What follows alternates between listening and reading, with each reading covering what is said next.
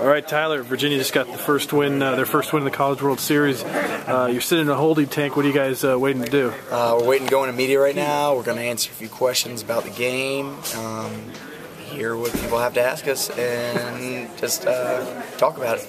You're the only Virginia pitcher to appear in all 4 of their games in the College World Series. How's that feel? That's pretty cool. That's pretty cool. It's a pretty big honor to know that Coach O'Connor trusts me enough to give me the ball in a situation like that. It was good to get out there and get my first appearance under my belt this year. Different atmosphere, different stadium, but just as exciting as 2 years ago. So who's sitting here with you? I got Danny Holtzen, Jazz, Worm, and big Coach O'Connor over here waiting to answer some questions. So it's going to be a comedic group.